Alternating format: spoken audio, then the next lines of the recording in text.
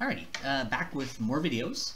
Really today's video should be pretty quick and easy. I'm just going to show you guys how to, on all of our files, our mudbox files, export the textures. So that's what we're going to do. Should be pretty quick, pretty short video, honestly. I'll probably be posting another video as well on texturing in the room today as well, so those will be uploaded. So I'm in mudbox, and I've opened my chair up. And you can see here's our layers, right? Because we're in the layers menu here. You see that there's the color, and there's only one layer there. But you see this bump map has two layers, right? So this is important because we want a color map and a bump map, right? Because these are going to be somewhat uniquely different, right? There's kind of non-coloring from this bump right here. So these different groupings, diffuse and bump, are not the same. They're not identical textures. So they really have to be exported as their own. Now, exporting a texture is quite easy in mudbox. All you have to do is click on the layer, particularly if it's just one layer.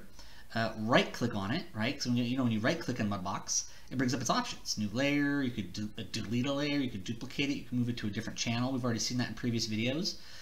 But if we go down further, you'll see that there is an import and export area. Now, the cool thing about import is you can actually bring textures in, like that you've already started somewhere else, into mudbox. So if you ever need to maybe do something in Photoshop, like say text, right? You could easily export a layer, the layer you want to work on, take it in Photoshop, kind of maybe use a cool brush that you like in there, or text for something, like you want like a label on something. And then you can import that layer back into mudbox to do further texturing. So you can actually import outside files as whole layers. But what we wanted to do is we wanted to export, right? Because we're not really doing necessarily any of that stuff. We want to keep it as simple as possible. But you can import stuff in, and that's really cool. You can actually import images as layers. But we just want to export selected. So that's all you really have to do to get a texture out of mudbox, is just right-click on the layer, export selected, and then you see it's going to bring it up here. Now in this case, I've already created a folder, right? So I can just kind of go find where I put that folder at. That just becomes a good question. Let's see. It's somewhere. I'm going to go to desktop just to make sure to find it. There we go. And then of course what I can do is I'm using the project we've created for this, right? And that way we kind of have it everywhere, right? Because that's the thing about projects, is that your scene's in there, right? So if we go to scenes, we can see that there's all those kind of different model scenes. In fact, you can even see the textures are in there because we were saving our mudbox stuff into this project also. So kind of even saving your mudbox scenes in your projects can be super, super useful. But in this case, I want to export textures out. So I'm just going to go to the images folder of that project. And what we can do is we can just call this chair color. Now, it's good to use underscores instead of spaces. Spaces can sometimes do weird things with file extensions, right? We've been using that for our projects and our other folders, underscores. So in this case, chair, because that describes the object. And this is going to be the color layer, right? So chair color.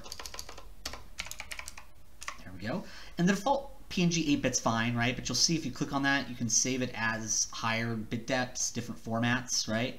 But the defaults are going to be fine for us, right? PNG 8-bit. So we're going to save. That's how you export a texture out of mudbox. Now, in this case, if I go to the bump layer, you'll notice that there are two layers. I don't want to bring both of these out independent. I want them to be just one texture file to take out. So how do you take multiple layers in a group and make them into one layer? That's really easy also. You just right-click on one of the layers, right? You select one of the layers in the bump area, all right? And you right-click on it, just like we've done plenty of times before in other videos. You can make a new layer there, duplicate, delete. But you'll see there's an area called Merge Visible. And you notice these are all on, right? All the eyeballs are on, so those are all visible. So we can just merge visible. And what that'll do is that'll take all of those layers and merge them down to a single one. Basically, it's kind of like Photoshop's flat, right? So it takes all those layers we had, and it takes them and merges them into one layer. And then we can, of course, right-click on that, export selected, and then, of course, this will be called color bump. And you can actually see the color chair already in that. And you see how it's already going properly to the folder, project folder, images folder.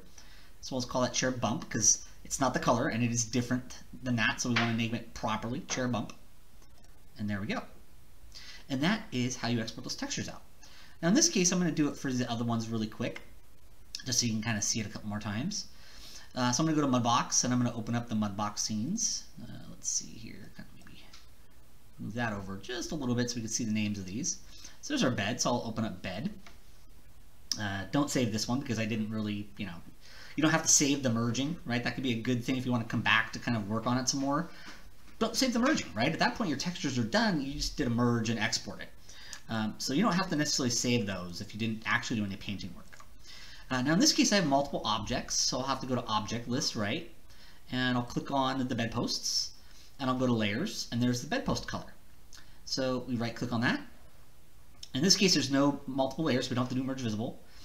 That'll be what we're not going to have to do that for most of our textures, so most of our texturing we're just single layers, but there were a few that had a couple layers, which is good. It's great practice for us. So we'll just right-click, Export Selected, and we'll call this bedpost, right? Underscore color. There we go. And that's exported out. And now we go back to Object List, right? Remember Layers and Object List right here. And we can click on that one. There's the blanket. So we'll go back to Layers. And you see there's a bump for this one, so I'll have to export too. In this case, my bump layer is already selected, so I'll just right-click on that and Export Selected. And we can call this bed blanket underscore bump, because it's the bump layer, right? There we go.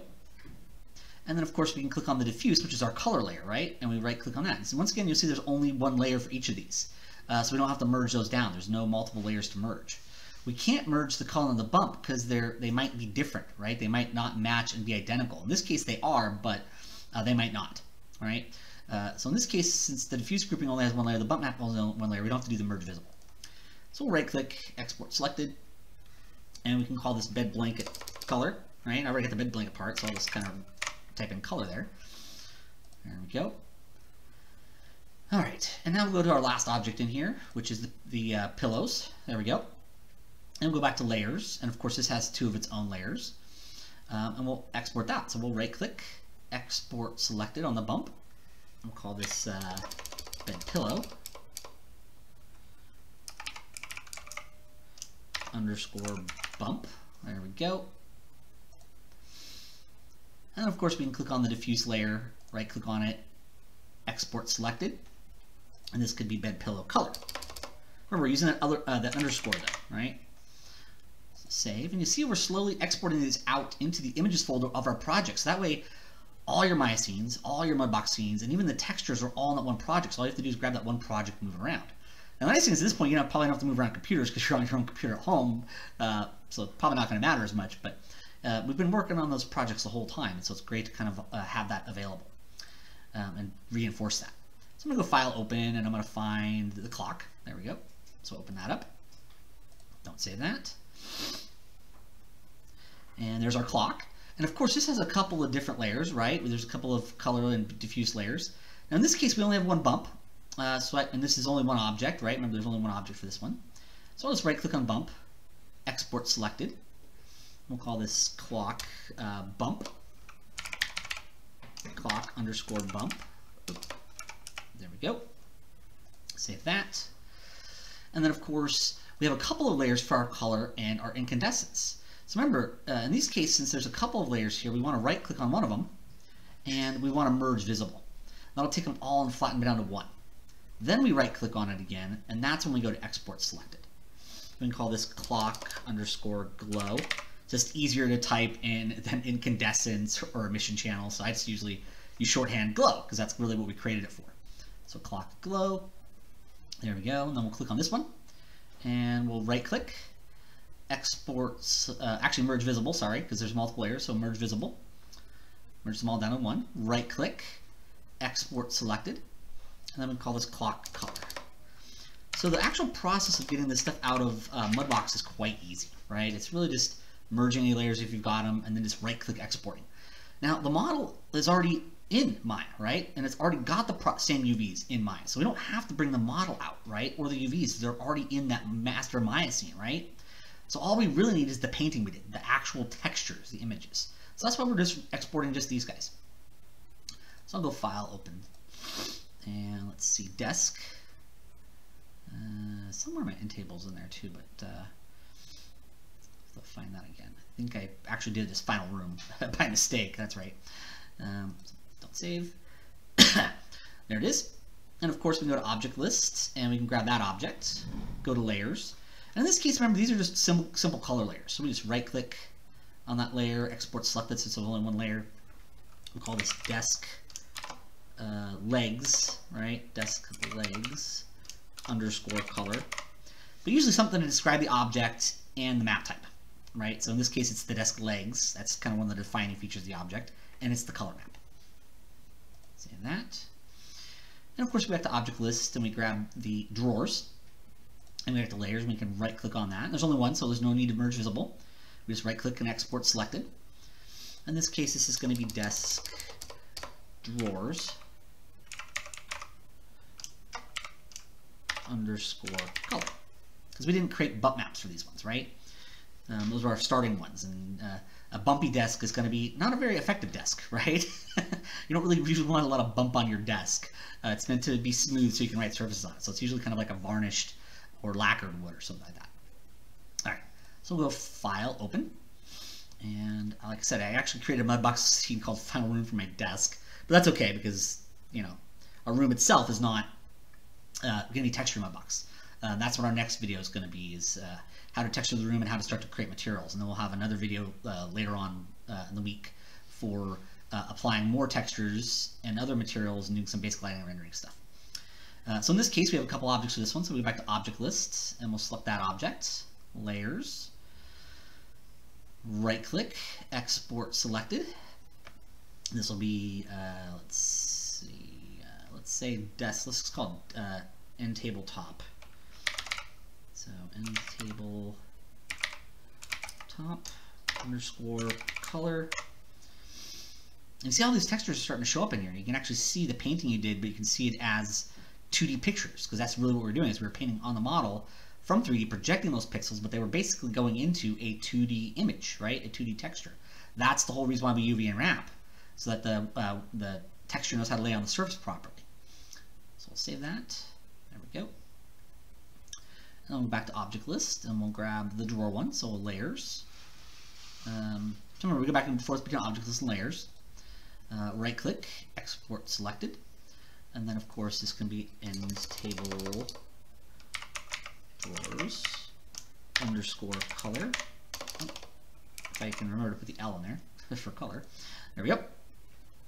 And then of course go back to Object Lists, and we can grab the legs, go back to Layers, right-click on the diffuse layer, Export Selected, and we can call this end table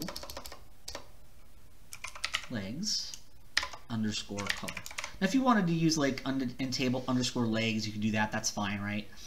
You're not going to be turning these textures into me. I don't want to receive and have submitted 15 textures, right?